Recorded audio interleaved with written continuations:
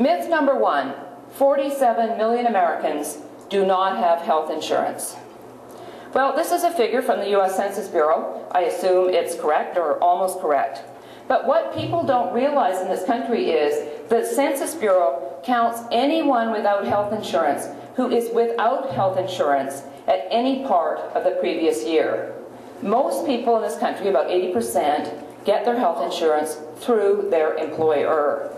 So if you lose your job or you leave your job, you may be without health insurance for a short period of time until you get individual insurance or you to move to another job. So that's an important aspect.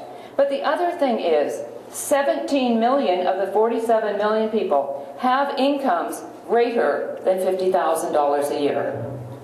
10 million have incomes greater than $75,000 a year, but choose not to purchase health insurance. 14 million of them are people who are eligible for Medicaid or the state children's health insurance program and have not signed up. There are roughly 8 million people who are chronically uninsured in this country for 2 years or more, and we want to make some changes so that they can get health insurance.